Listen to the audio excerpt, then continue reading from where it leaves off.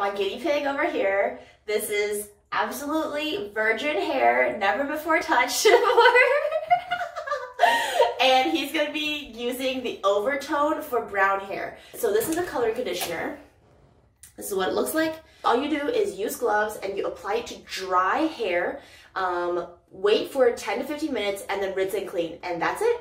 It might be dye my hand.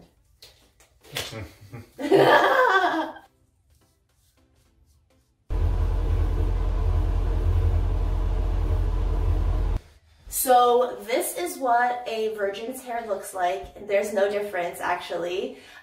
His scalp was dyed, but not necessarily his hair. So for me, the ends of mine was a little bit dyed, where my hair was actually already pre-processed.